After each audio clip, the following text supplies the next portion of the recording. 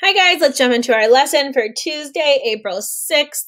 Our lesson today, we're going to jump into our first lesson of our economics unit, okay? And we're talking about the resources, economics, and wants and needs. First, we need to know, though, what is the economy? This is going to be the financial state of a country or a region.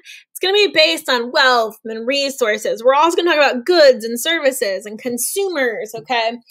So it's really about the finances, though. We're going to get into a lot of different things throughout this unit. But first today, we're going to talk about types of resources. I'm just going to give you a quick overview, okay, of what a resource is. This is going to be anything used to produce a good or a service that people value or use. So our resources are things that we use to make things. Okay, natural resources, these are going to be things that come from nature. They can be living or non-living, so they can be animal products, they can be plants, it can be air. We use a lot of that for like wind energy, solar energy, water energy, okay? These are all natural resources. They naturally occur on our earth. There is also renewable resources. These are going to be resources that can continually be replaced naturally or by humans. So in our lifetime, we can see that these resources can be replaced. Water, for example, is an abundant resource. Even when we use it, it just evaporates and eventually we have precipitation and it comes back. It never goes away.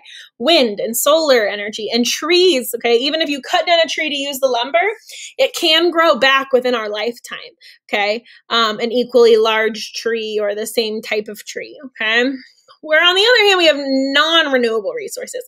We do, excuse me, use these, okay, a lot, like fossil fuels. These are things that cannot be replaced in a timely manner or in our lifetime. Once we use them up, they're gone. These are going to be fossil fuels like coal, natural gas, oil.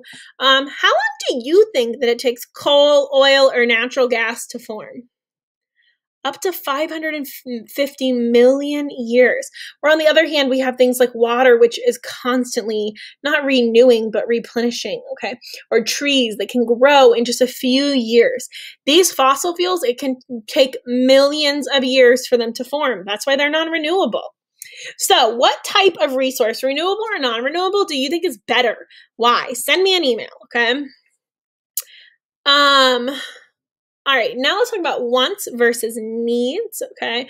This is pretty obvious to you guys, I'm sure. Wants are going to be something that we desire, but we don't need them necessarily to survive, where needs are going to be something that we have to have in order to survive, okay? So what is this? A want or need? Clothes.